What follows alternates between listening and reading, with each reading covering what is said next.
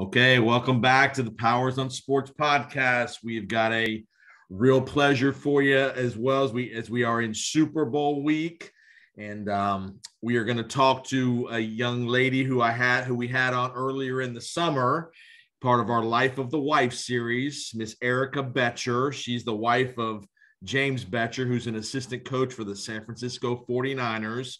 And obviously, we all know that the 49ers were in the NFC Title game a couple weeks ago and fell to the Los Angeles Rams as we lead up into the Super Bowl. So just want to bring back Erica. I know we're going to talk to Erica about just the season in general. And I know she was at the game a couple weeks ago, so we're going to talk to her a little bit about that and just kind of what she has in store for her and the family as we head into the offseason. So welcome back to the podcast, Erica. Hi, Jason. Thanks for having me. All right, so give the audience a little perspective of you were in the NFC Title game. I saw you guys took the family, the kids and such to see the game in LA. Tell the audience tell them about the atmosphere of the stadium. It's a brand new stadium and it's kind of the high-tech, state-of-the-art stadium now. Just give the fans and the audience a little perspective of that whole stadium scene. Yeah, it was definitely an experience to remember. My 10-year-old son went with us. So that was a pretty special experience for him to have and take all in. Just the support from the Niners fans, the fan base is tremendous. Yeah. It's really cool. I would say it was like 60-40. I mean, we probably represented better than LA did. So to have that in the NFC Championship is amazing for on the road in the other team's stadium. That's the amazing part. Yeah, we were pretty hyped up, especially with all the social media drama of, the Niners fans can't even get a hold of tickets. They're blocking, right. Unless you have an LA zip code. So did Kelly we were pretty fired up. Did you get with Kelly Stafford? I know she was giving away tickets to everybody. I know, it's so funny. No, we actually, my son and I decided we wanted to be right there by the tunnel where the players and the coaches were coming out. Okay. So that was a cool experience being right there by the field and getting to see Dad walk out on the field and all that. Now, a little inside football. Do all the coaches for road games like this, do they get a couple of tickets that they can provide for their family or the option to buy some tickets? How does that work as far as coaches go and their families? Yeah, so it's different. Especially whoever's hosting the game. The last NFC Championship we went to was when we were at the Cardinals with Bruce Arians. Right. And we were in Carolina. Little different experience. I remember that being probably the coldest I've been at a football game. I remember that I did not go to cold. I remember that was a cold one. I didn't go to the Green Bay game, so I can't compare that. But I remember our seats literally for that game, that was with the Cardinals, being in the I think my back was touching the center block wall at the top of the stadium. And that was outdoors, obviously. That's how it is. When you're the away team, we do get tickets that we can purchase, but they are going to be the nosebleed seats, Yep. So, but I'll tell you, SoFi, those nosebleeds are pretty cool still, because you've got that huge Jumbotron and we did have family and friends that sat up there with the rest of our crew, and they it was a pretty good view still because they can see everything. Now, were there a bunch of 49er wives and people part of the family that were at the game as well? Oh, yes. Most all the wives went, and we had a good crew of kiddos that went as well. I actually organized a party bus for 30 of the coaches' wives and their kids. Look at you, the social director. Yeah, that was fun. We fun. had big screen TVs and everything, so we could watch the Bengals, on the way to the game. So, nice. Yeah. See, I've heard on TV they say it's a disaster to get in and out of that stadium as far as parking and just getting in and out of there. I mean, I've been to a lot of NFL stadiums, and I will tell you, it was quite the journey. I think just we had a driver obviously with our bus, and he dropped us off at a VIP lot area. And literally where my seats were, we were going to have to walk all the way around the stadium to get to that entrance. And then once you got to the entrance, it was about an hour wait to get in. So luckily we were able to snag a security guy and sneak our way in a little bit, but it is quite the process. Yes. Plus you've got the vaccination cards and you've got Yeah. all the things that you're checking. Yeah, it's a lot. To tell it's a great, I'm glad you brought that up. California's got a little more different vaccination rules than some other places around the country. Talk to us about what you had. Did you have to show a vax card and all that stuff, or what was the process? So it's kind of the same thing as when we do things in San Francisco. They've got pretty stringent rules, and LA is, it's kind of a spike there right now. So they're pretty locked down, but you have to have a vaccination card, or you have to have a PCR test within, I think, 48 hours, proof of that. Now, you imagine the craziness of all the people in the lines. It was kind of hit or miss with whether they checked, to be honest, but you were definitely knowing that you couldn't get in the stadium unless you had something. So, but I think that's what held the lines up as well. It's hard to get all those people in there. So, all right. So obviously, everybody should know by now, the 49ers were winning and didn't end up winning the game. The Rams win 20-17 to go to the Super Bowl. Just in the aftermath of the game, just the emotion of, did you get to see James right after the game? How did all that work and all that good stuff? So again, I've had another experience of an NFC championship. This one was way more exciting till the end, I'll say. Right. I mean, the whole entire game, we felt strongly we were going to win that game. Yeah. We had a nice lead, and just the end, that last few minutes just kind of sealed the fate in the other direction. But it was pretty cool to know that we were in that game the whole time. Sure. So I don't know if that makes it more devastating at the end to lose it. I think so, but just, I was sharing with family and friends. It was like, it's such a bummer to almost get to that final, like that's what us football families live for is the opportunity to get that far. But to see where we started, like the last time I was on your podcast, we were talking to see where we started and where we got to. I mean, that's pretty special. You have to have a special team, special coaches to get that far for sure. And people forget the 49ers played in Los Angeles in week 18 and had to win the game to get in the playoffs. You guys were getting destroyed in the game and down 17-0, came all the way back to win that game to get in the playoffs. Then had to play 3 more road games in a row, culminating back in Los Angeles for the NFC title game. So you basically played 4 straight road games in must-win situation kind of scenarios. So like you said, a tremendous credit to the whole team and the whole organization for being able to do that. Yeah, for sure. So we were super proud, win or lose for that game, but just to have lost in that last few minutes was pretty tough. We all took it pretty hard. Mm-hmm. No, I'm sure. I know it's because, like I said, we all think as fans, there's next year, and but when you're in that business, that you never know if that's the last chance you get an opportunity to go. That every year is a different team.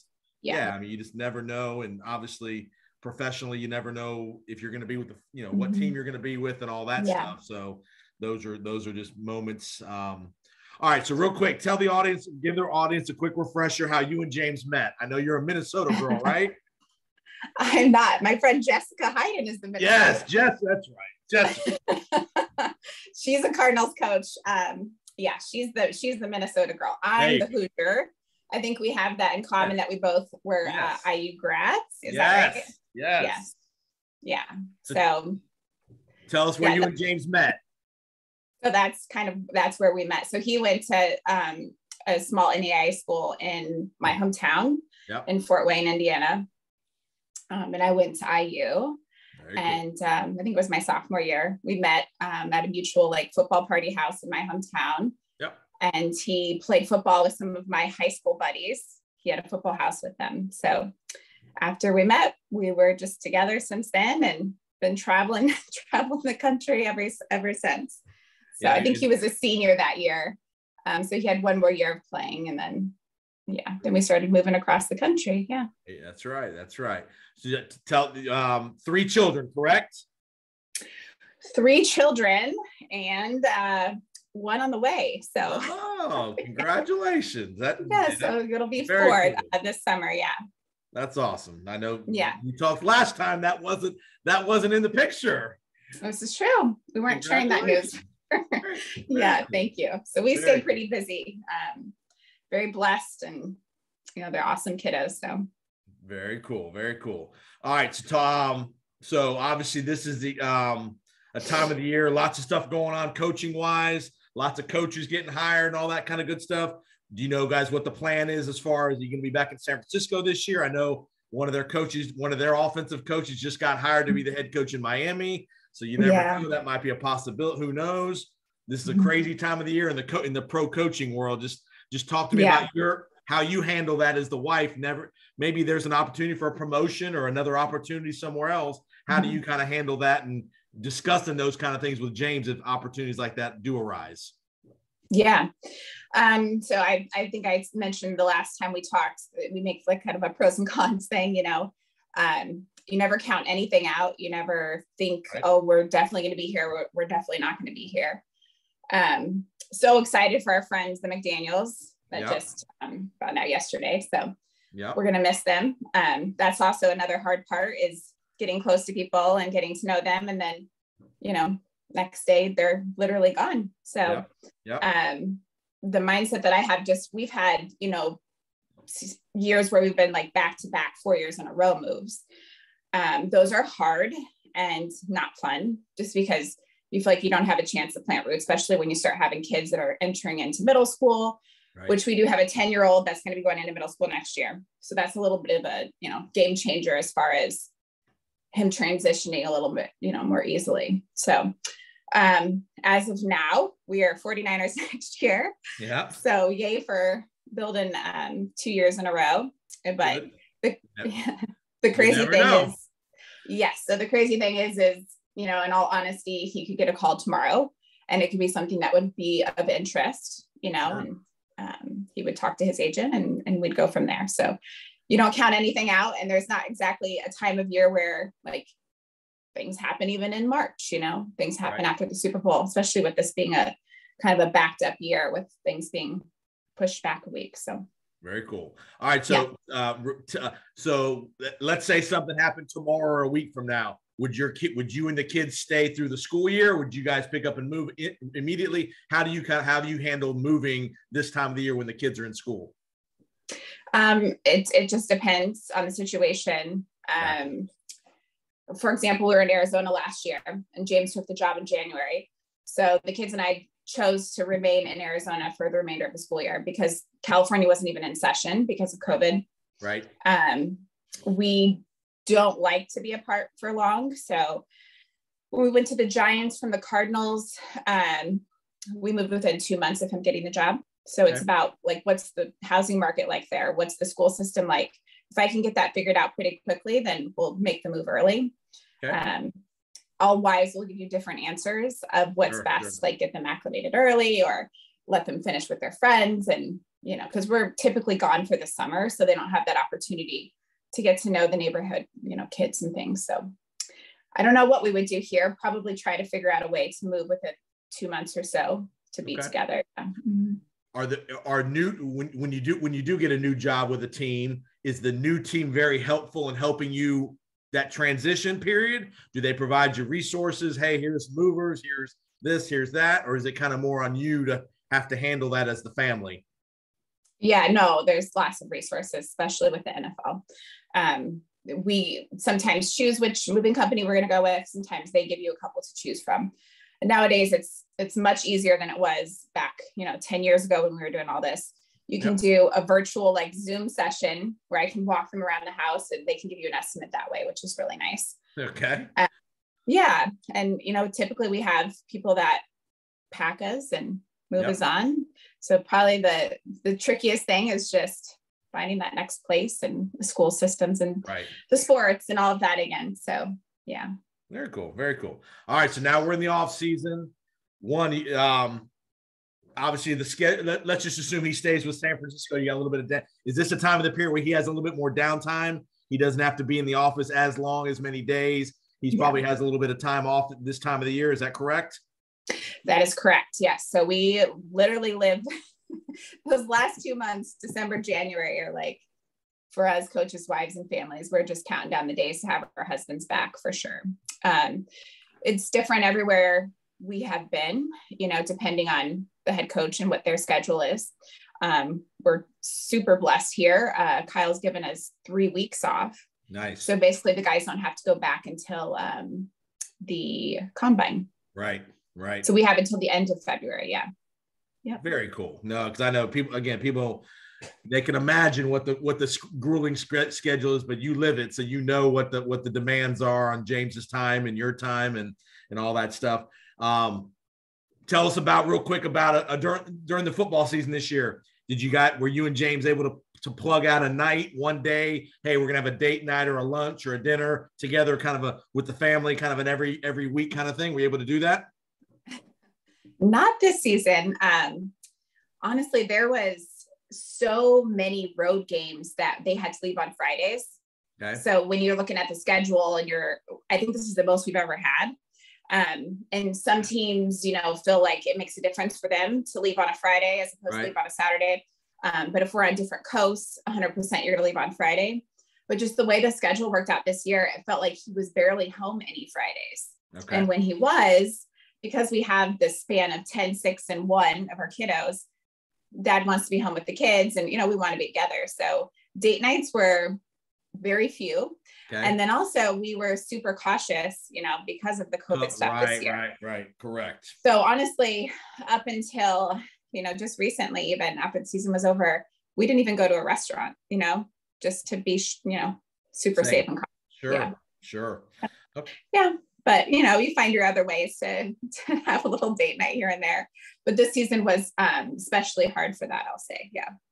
We'll give James and the crew full credit. Their defense was tremendous this year. The 49ers had a great defense, and I know James was a big part of that success and doing what he's doing with the defense. So I'm sure if again, there will be plenty of opportunity for James, whether it's San Francisco or somewhere else. I know he's a very respected coach around the league and has done some great things. So I know he will be in the mix, I'm sure, even if it's San Francisco or if it's not in San Francisco. So moving forward. So you should be very proud of that. I certainly am. Yeah. And we're blessed to be here and make the run that we had for sure. And it's been cool to see with our defensive coordinator, this is his first year.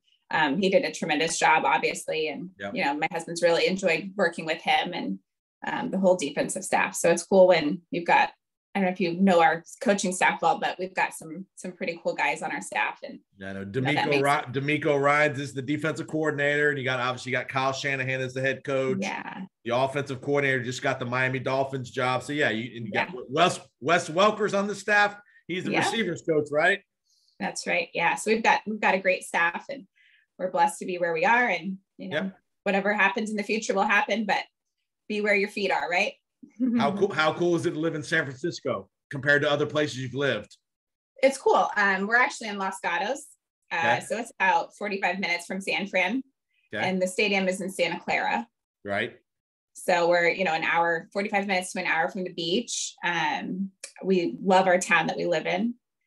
We can't beat the weather. It's a little chilly for my taste right now, but we have our home in Arizona. I was telling you when we talked last, so it's kind of nice right now for this 3-week break because we're going to head over to Arizona and spend some time there.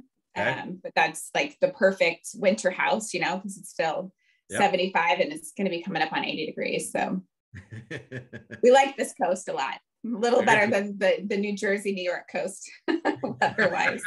They've been getting hammered with snow and we're at the beach, so can't complain. I'm with you. It's been chilly down here in Tampa the last couple of days, but it's supposed to be back to 80 degrees today, so you can't beat that in 1st of February for sure. Well, Erica, it's been a real pleasure. Thank you so much for doing this. I know I know you'd rather be getting ready to go to the Super Bowl this weekend.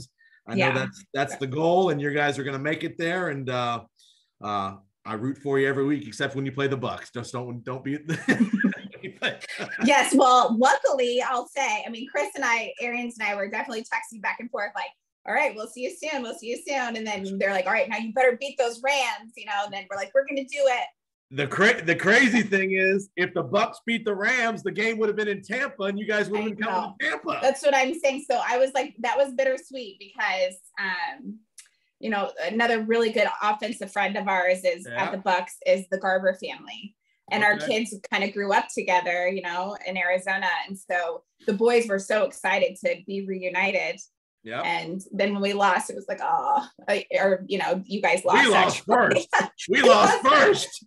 And she's like, we wanted to see y'all, but Jackson is just devastated. So, and that would have been bittersweet, obviously, to go up against them. I know, right? So luckily we didn't have to play y'all this year. I don't know what our schedule looks like next year, but, and I'm sorry you lost Tom. That's sad. I know, right? Yeah. Jeez. Yeah. One more thing, I'll get you out of here. Do you get any kind of, do they give the coaches, and I know this is probably who gives a crap, do they give the coaches any kind of commemorative ring or anything like that, jewel, any of that kind of stuff for making the NFC Championship game? No, okay. No. I thought I saw where you get, I thought I'd heard that you maybe got a ring or some piece of jewelry. Unless I haven't heard about it. Okay. And I don't remember anything from Carolina, honestly. So okay. I don't think so. Yeah, I didn't. You know, basically, what's the saying? Like, nothing you do the entire season matters. Only one team matters. You know, although you do get something if you're in the Super Bowl, of course. So we're rooting so hard for the Bengals. Our good friend Lou Anarumo that we're with up at the Giants is the DC there. So yep. Okay. For them, we're rooting hard. I'm glad you. That's good. I'm glad you have a rooting interest in one of the coaching staff's relatives. That's good. That's good to know. Yeah. Well, Erica, thank you so much for your time. It's been great talking to you. We'll definitely catch up if as we move into next year, if you'll be glad to do it again. Good luck with your new addition coming to the family. Hope all that goes fantastic. And I'd love to get James on sometimes if he'd ever be game to come on and talk about his lovely wife. Oh yeah, I'm sure he would be so excited to do that for you. I'd love to have him. Yes, I'll have to connect you guys. Yeah. All right. Thank you so much, Erica. Have a great rest of your spring and summer. Good luck with the kiddos and then the new addition. And we will talk soon. All right. Thanks, Jason. Bye. Thanks, Erica. Bye-bye. Have a good night. You too. All right. And we will be right back on the Powers on Sports podcast.